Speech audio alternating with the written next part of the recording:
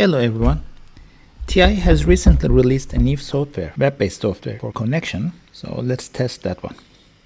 Key features are screen capture, file transfer, and operating system update.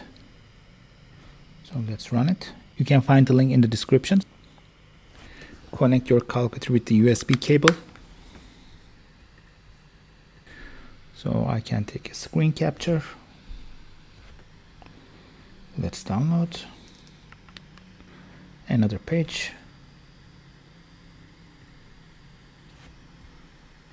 Download. You can directly copy to clipboard as well. It is super practical for your internal assessments or extended essay.